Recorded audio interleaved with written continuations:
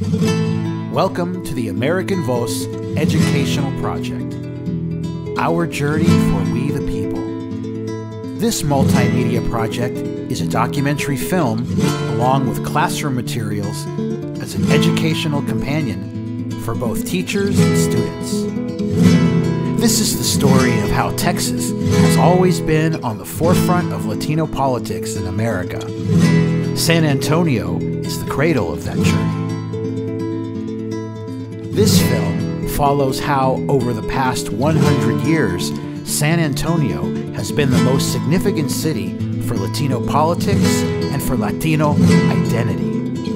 The identity being their voice or voz in American society.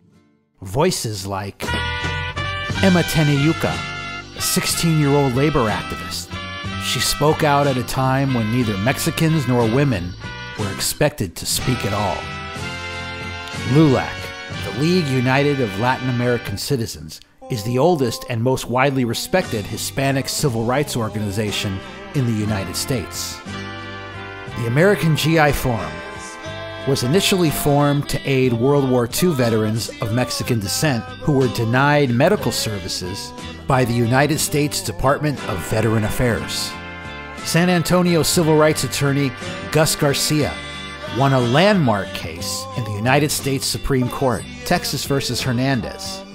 The court ruled that Mexican Americans and all other racial groups in the United States had equal protection under the 14th Amendment of the Constitution.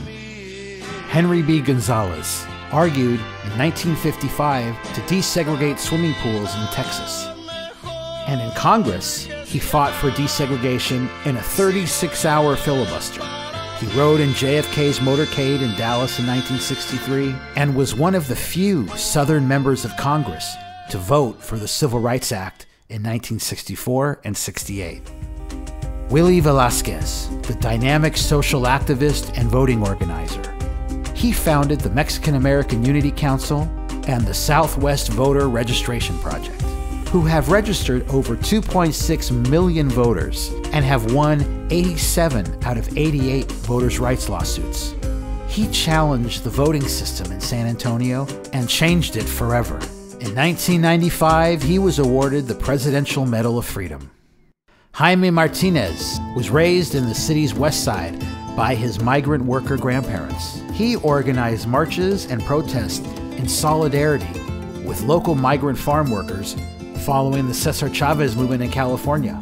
The two activists became friends before Chavez's death in 1993. Jaime spent his life dedicated to fighting for the rights of the forgotten people. And into today, the Castro brothers, Julian and Congressman Joaquin, who are on the front lines dealing with today's most complex and divisive issues in America. Immigration, voting rights, abortion, COVID, energy and big oil, policing our communities, and health care for our families.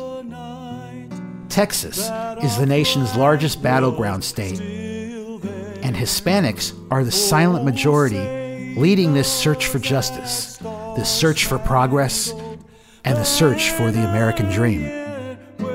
Over the past 20 years, what it means to be Hispanic in America has been evolving, and nowhere in our country is this evolution more visible than in San Antonio, Texas.